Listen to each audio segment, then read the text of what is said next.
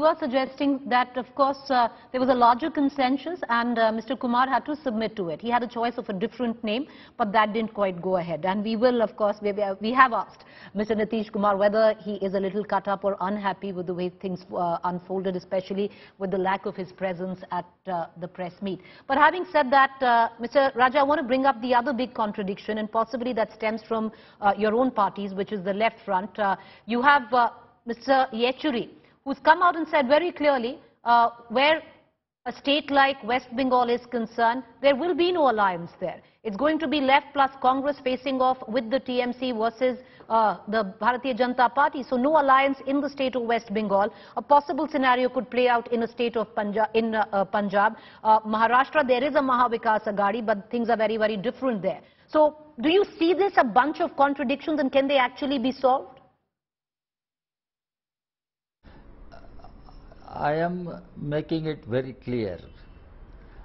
At national level, there is a common understanding that has been emerging.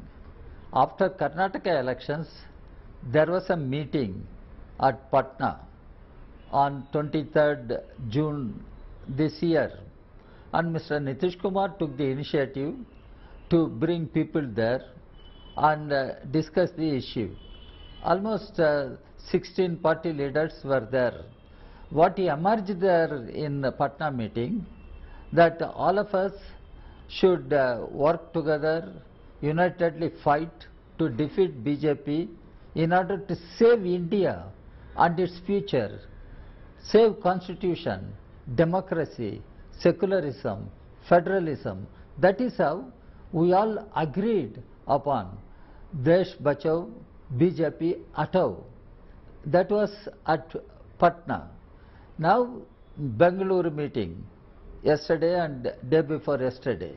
So that Bengaluru meeting in fact became one step or two steps forward from Patna, because 26 parties, the top leaders of those parties were present in the meeting, and the meeting discussed several critical issues that country is facing today, confronting today.